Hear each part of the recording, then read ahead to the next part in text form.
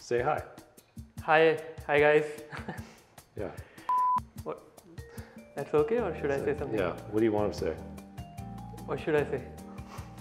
Hey YouTubers, it's Michael from Plan Academy. I'm here with another video. It's been a little while, so here we are. Something a little bit different for you today. I've got a special guest. Let me introduce the newest member of Plan Academy, Faraz. Hey guys. Listen, Faraz, I'm so glad you're here because finally I have somebody that can debate some things with me about P6 because you know P6 really well as well. Yes, I'm also happy to debate with you, Michael. Okay, it's on. Let's see what happens. Yes, let's see.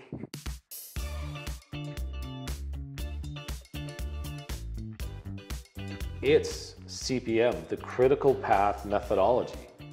Wrong. I think it's navigating P6. When you navigate P6, you get used to a lot of functionalities of P6.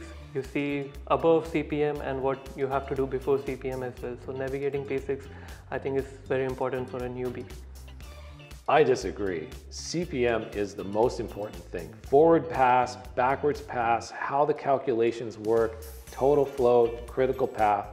It's the most important thing. Still, CPM is a part of P6. When a newbie comes and he starts learning P6, he needs to understand what files do, what view function do, what edit functions do. So once he navigates to each function, he will get a feel of it, and then there will be a motivation to move forward with it.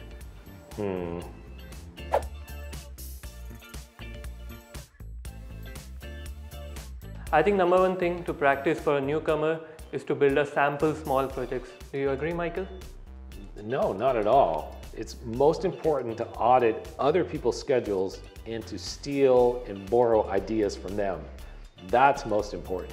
Even when you steal or review the other project, it is important to practice your sample project, try to build it, take a small project, get some error out of it, and then you will learn from it.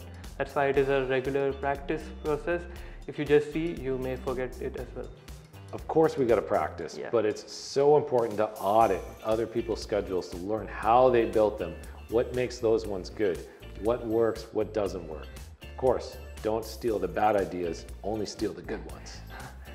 And to recognize the good ones, you need to understand how things work, which you can learn by practicing the sample projects. You may have a point.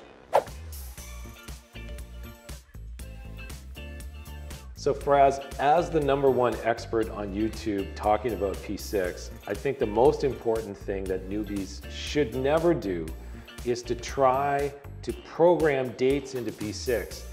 Let P6 program the dates for you. That's what it does. It's a scheduling tool. Don't try to get in there and make activities land on certain dates. I see it time and time again. When a new person comes in, he jumps into YouTube. And once he starts learning YouTube, he learns pieces, as you say. He will learn about dates, he will learn about activities. But he needs a well-structured course where he can learn from start to end and someone to guide him to avoid making mistakes and solving errors too. You might have a point. Hey, we have courses on P6 at planacademy.com.